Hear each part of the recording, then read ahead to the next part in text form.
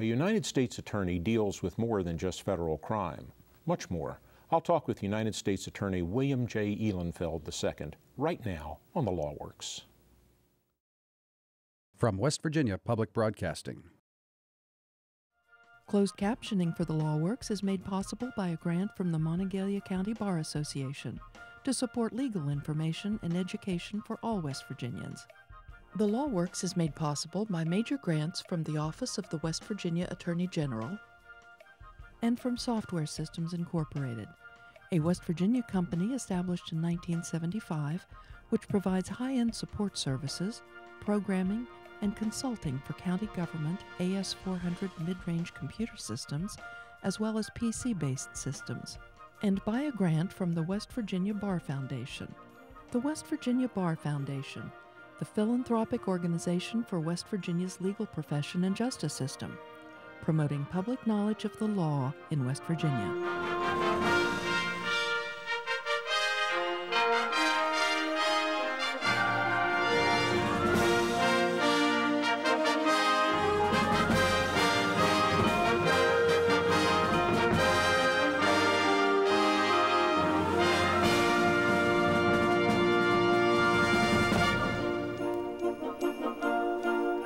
A United States attorney has a great many responsibilities, including running the federal government's law firm. My guest is the United States Attorney for the Northern District of West Virginia, William J. Ihlenfeld II. Bill, welcome back. Thanks for having me. I wanted to talk to you about the kinds of things that go on in your office. I describe you as the federal government's law firm in the Northern District of West Virginia. How many lawyers do you have? Approximately 20 attorneys and approximately 60 total staff members. Paralegals and clerical and that sort of thing. Yes, sir. What do you do? Well, one, we prosecute all the federal crimes that occur in the district. We also defend the United States if somebody sues the United States because they've slipped and fell at a post office. We also try and be community problem solvers, and that comes from the Attorney General. When I first came on board, he said, look, we're not just to prosecute people, lock them up and forget about them. We need to try and solve problems in the community. And so we do a lot of outreach, and it's a team effort. A lot of folks in the office work together to try and figure out how do we stop crime from occurring through some creative methods. Well, let's talk about some of the creative methods first. What kinds of things are you doing? Well, the big thing we've been working on lately is something called Project Future, and it's a drug education and outreach program with young people, middle schoolers and high schoolers in the Northern District of West Virginia. Our plan is to go to each of our 32 counties and educate young people about the dangers of prescription pills and heroin and other illegal drugs. We've gotten, in the past couple of months, to thousands of students already in middle schools and high schools. And it's not just guys in suits like me standing up in front of a room and telling people don't do drugs, because I think the research shows that's really not going to be that effective. Kids don't like to be told what to do or what not to do. It's like a young person who's told, don't touch the hot stove. Well, they might go ahead and touch it because they're curious or because they've been told not to. And or just touch it a little bit. Right, and realize that it is pretty hot, but they'll go ahead and do it. And so that's not our strategy. Our strategy is to affiliate with real people who have dealt with this issue and have been impacted by it, either because they're a recovering drug addict or perhaps they've lost a child to a drug overdose. And so we've partnered with a number of different people who we've gone out and found and brought in to go in and talk to students, and we think it's had a great impact. So you're actually bringing in people who have been involved, who have tasted the downside of these activities. We are. We're bringing in, for example, a man from Columbus, Ohio, who grew up in West Virginia, who lost his son to a drug overdose just last year. It's still extremely raw to him. It's like it happened yesterday. And he has decided his way of dealing with his loss is to go out and talk to young people so that it doesn't happen to anybody else. He's got an organization called Tyler's Light. His son got hooked on pain pills because he was an outstanding college football player. He switched to heroin, and then he overdosed and died. So he goes and talks to people, shows them pictures of his son, shows them pictures of other young people who have died, so that children understand if they do decide to go down that path, what could happen. One of the problems, and you just described it in your scenario, you said he was using pain pills and he switched to heroin. It's not like you just wake up one morning and say, well, the pain pills have been great, I think I'll try some heroin. No. Most times folks switch from pain pills to heroin because they're no longer able to afford the pain pills. They become too expensive and they can't afford that habit anymore. And so somebody who they're associated with says, hey, try this. It's cheaper and it gives you some of the same effects. And so they'll try that and they realize, yeah, it does give me some of the same effects and it didn't cost me as much. But the problem with heroin that we found is it's much more deadly. You don't know what the purity is. Not that you can't die from pain pills, but the heroin is much more unpredictable. At least pain pills are made by a pharmaceutical company somewhere, and there have been problems with them, yes, the way they distribute this stuff, but generally you know what the product is, and usually the pills are labeled, or the bottle or package it comes in is labeled, so you know what's in there. You know exactly what you're getting. You know the milligrams and what type of feeling you're going to get. People still die from that, but with the heroin, it's made in Afghanistan or other countries, and most of the heroin we see here comes up from Mexico. It'll go up to Pittsburgh or Baltimore, then it comes back down to northern West Virginia, and young people and older people are taking it as well, and they just don't know what they're getting when they put it into their bodies. You mentioned the cost differential between pharmaceuticals and heroin. I don't know if you are aware of figures.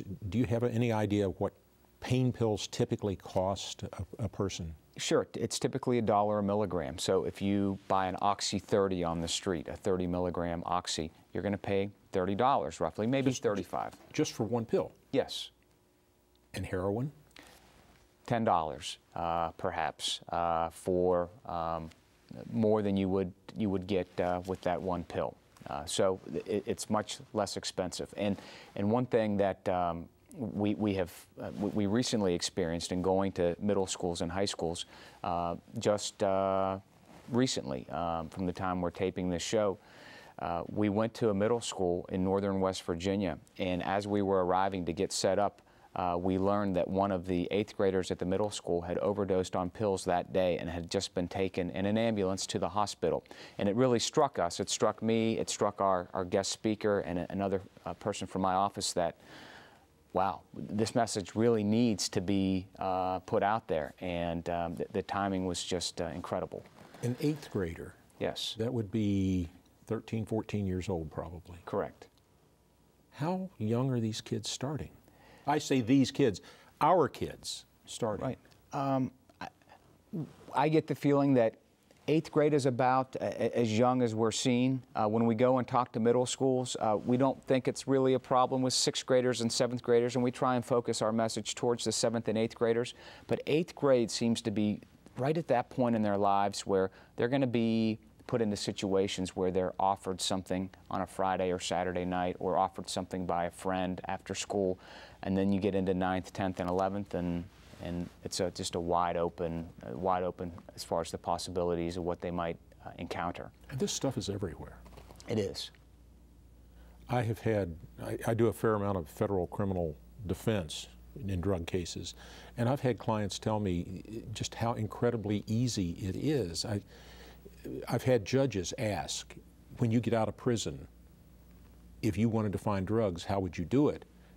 And they give some of the most remarkably simple answers, such things as, I'd just walk in the old neighborhood and there'll be somebody on the street corner who sell it to me. It's that easy. It's also young people who are getting into medicine cabinets and taking pills from their parents and from their grandparents. In some areas, real estate agents, when they have open houses, advise their clients to clear out their medicine cabinets before they have the open house, because there's a scheme and a strategy out there to go in and pretend like you're interested in buying a home, distract the real estate agent, and then go, with whoever you're with, and go through the medicine cabinets and see what you can find. And these are not 8th graders doing that. No, these are adults. But there are so many different ways that people are trying to get a hold of these pills. And then the worst cases that we're seeing in the Northern District are robberies of pharmacies. We're seeing folks who are going in and holding up pharmacies, and recently in Ohio County, unfortunately, a pharmacist had to shoot and kill the person who was attempting to rob his pharmacy. And so it's really become dangerous and very troubling. Well, you do other things besides drug prosecutions. What are some of the other things you're involved in? We have a public corruption hotline. And this just started in April of 2012. We've got a phone number, we've got an email address, and we've received hundreds of tips about public corruption that people are aware of in their communities.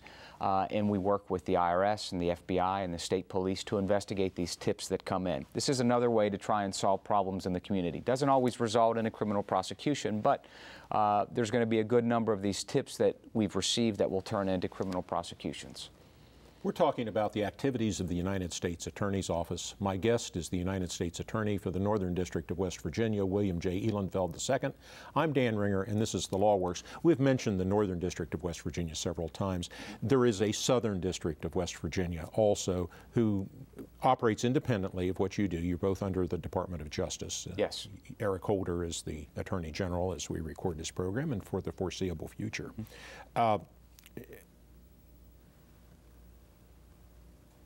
Tell me more about what you're doing, this public corruption hotline. What is public corruption? It's when a public official might take a bribe or a kickback for committing an official act, something they're required to do as part of their job responsibilities. It could be a state senator who takes some money in order to place a vote to help someone or to help a business or an industry. It could be someone who's misusing federal grant monies.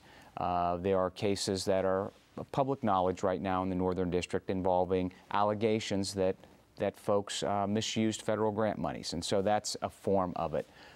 There are many different ways. It could be a small town mayor who's stealing money from the public coffers.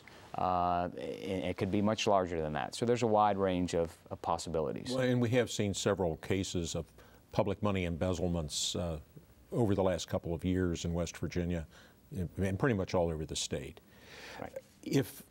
If I call you, and we do have the contact information for that, the West Virginia Public Corruption Hotline telephone number is 555 WVA-FEDS, WVA-FEDS, or an email address of WVA-FEDS, WVA-FEDS at USDOJ.gov, U.S. Department of Justice, USDOJ.gov. If I call you or send you an email, do you want to know who I am? We like to know who you are, but you're not required to tell us. And our message says that. If you call in and you get the message, it's always going to be a voicemail. You're never going to talk to someone live. You're advised that you don't have to leave your name or your contact information. If you want us to get back in touch with you, you should. And a lot of times people do want us to call them back. And so in the email or the phone call, they will let us know who they are and how we can get in touch with them. A lot of times in these cases, though, folks don't want to be identified, and that's fine, too. We don't need to know who you are if you give us enough information to follow up on what you're concerned about. Well, I think my state senator's been bought off. Right. But I'm not going to tell you who I am. I'm not going to tell you why I think that. You're probably not going to be able to go anywhere with that. That's going to be tough. and we would prefer you give us a little bit more information than that, or a way to get in touch with you so we can see what you have. Maybe you have some documents. Maybe you have some proof. Sometimes we'll just get things in the regular mail. And sometimes people are more comfortable with just putting something in the mail, including some documents, and say, take a look at it. And we don't know who they are, but sometimes that gets us moving in the right direction. Well, am I going to get in trouble if I report somebody? No. Just no. Are you going to tell them that I called? Not if you don't want us to. It's an anonymous tip line. Now, depending upon your involvement, I mean, if you're actually somehow involved in it and we're going to actually try and prosecute it, then you could end up getting pulled in that way. But it is set up as an anonymous tip line where we don't want to know who you are unless you want us to know. Well, what if I look out my window and I see that the mayor of my town has one of the city's road crews over there fixing his driveway? Do you want to know about that? We do, but we have other agencies that we work with. Not everything that we're made aware of is something that would be appropriate for the U.S. Attorney's Office to prosecute. And so we've partnered with the State Ethics Commission down in Charleston. We've partnered with the Secretary of State's office and other agencies. Maybe a county prosecutor would be a person who would want to go ahead and prosecute something. So we collect information, we prosecute cases that we can, we refer the other ones out. We also get calls involving incidents in the Southern District, and we contact our colleagues down there, Mr. Goodwin's office, and tell them about something that was brought to our attention. Mr. Goodwin is the U.S. Attorney for the Southern District of West Virginia. Yes, sir. So not everything is a federal crime. I've got to tell you, sometimes it seems like there's a federal law against everything. But not everything's a federal crime, but you pass it on to the appropriate unit. That's correct. You're also involved with natural resources. In fact, you've done some things just recently that resulted in prosecutions of corporations. Yes, we had an interesting case that was recently resolved involving an energy company that violated the Clean Water Act. And this company came into federal court, pled guilty to 3 criminal violations of the Clean Water Act for basically taking a stream on a waterfall and covering it over and creating a road so that they could more easily access a natural gas drilling site. And so citizens actually became aware of this, brought it to the attention of authorities, including the EPA. It was investigated, it was prosecuted, and resulted in guilty pleas, a substantial fine, and probation for the corporation. That result led us to realizing we needed to do a little bit more as far as communicating about these issues, and so we formed a watch group. What is probation for a corporation? That's a good question, and we received it several times when we were going through that process. In this particular case, it involves allowing a federal probation officer to go on any drilling site that this company may have in the Northern District. It involves advising the probation officer and the U.S. Attorney's Office of any other environmental violations that they've committed during the past, for the next 2 years. It also involves letting us know of any SEC or Securities and Exchange Commission filings that they make. And so there's some rules in place, and basically as long as they play by the rules during the next couple of years, then the probation will end and everything will be okay. So you're not trying to shut them down, you're not sending the corporation to prison or something like that? No, we can't do that, and we don't want to do that. We don't want to. This is a terrific industry. I mean, the natural gas industry is wonderful economically for northern West Virginia and other parts of this area. So that's not our intention. But because there's so much drilling, it does have sometimes an environmental impact, and it's my job to make sure that we still have clean water to drink and clean air to breathe for our generation and for future generations. Well, there have been some prosecutions similarly in the coal industry, primarily I think in the Southern District of West Virginia. I don't know that we've had anything up here recently. Right. About violations of mine safety laws and that sort of thing. So I see the suggestion every once in a while that President Obama is trying to use the EPA to shut down coal, oil, gas, mineral industries, extractive industries. That's not what you're doing. It's not. It's my opinion, and I think it's the opinion of the Department of Justice, that we can have both economic development and this great boom that we've seen, but also protect the environment. And so, and in fact, we really don't have that many EPA agents that are out there looking at this stuff. That's why we created this watch group, and we encourage the public to let us know about things they're seeing, because a lot of this activity occurs off the beaten path. It occurs up on a ridge in Marshall County or somewhere out in a hollow somewhere that most people, in particular agents, aren't aware of. And so we rely upon citizens to let us know if they're seeing something that seems suspicious. We're talking about the activities of the United States Attorney's Office. My guest is the United States Attorney for the Northern District of West Virginia, William J. Ihlenfeld II. I'm Dan Ringer, and this is The Law Works. You recently got some money through grants, or a grant, to emphasize certain parts of your drug work. What did you get? We're real excited about this. This just happened a couple of months ago, and throughout the entire country, there were only 5 counties in the entire country that were designated as high-intensity drug trafficking areas. 4 of those counties were right here in the Northern District. 1 county was in Kentucky. 5 counties nationwide, 4 in West Virginia. That's correct.